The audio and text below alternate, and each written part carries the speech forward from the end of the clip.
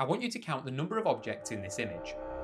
It's difficult because there aren't any. This image was generated by AI in 2019, and it's safe to say a lot has changed since then. Just last year, AI-generated videos were laughed at for how ridiculous it looked and how it made no sense whatsoever. But now, models like Kling AI produce videos which look almost real, but not quite. Many of these videos mimic reality, but when it comes to the finer details, it starts getting a little bit weird. It almost looks like a dream, like the AI is dreaming. If you take an AI model and make it watch petabytes of video, that's thousands of terabytes, each with a description of the objects, scenes, and what goes on in the video, the AI makes connections between the video's description and the video itself. It also identifies how these features change frame by frame. So when the AI is given a new description, it uses all the descriptions of the previous training videos to produce an entirely new video matching this new description. So the AI doesn't actually create storylines or try to imagine anything new, it's simply predicting the series of images you want to see from a given description by looking at the patterns. It isn't checking whether the scene makes logical sense or abides by the laws of physics, it's just creating it. This is also what happens when you dream. Most dreams occur during REM sleep, which is when your prefrontal cortex shuts off. The prefrontal cortex is responsible for rational thought and logic, which is why most dreams aren't very logical. We also have this effect of one scene merging into the next. AI does this because it's learned that typically the current frame of a video is very similar to the next frame. So instead of having sharp cuts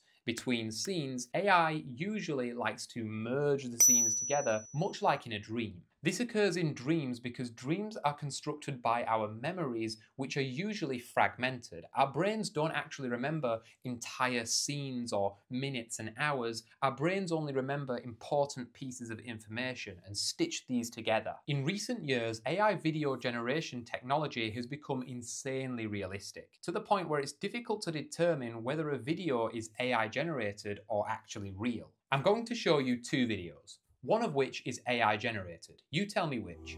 Video 1 or video 2?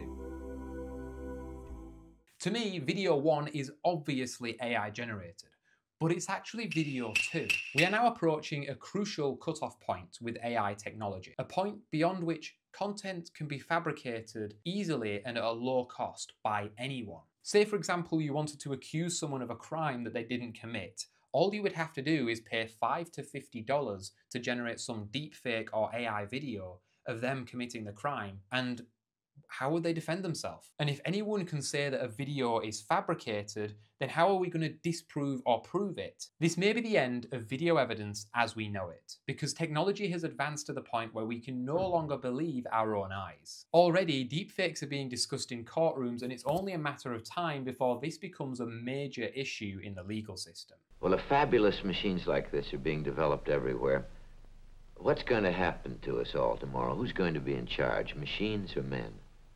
Man, I hope. You know, you can always pull the plug. Click and watch this video if you want to see more. And piss off!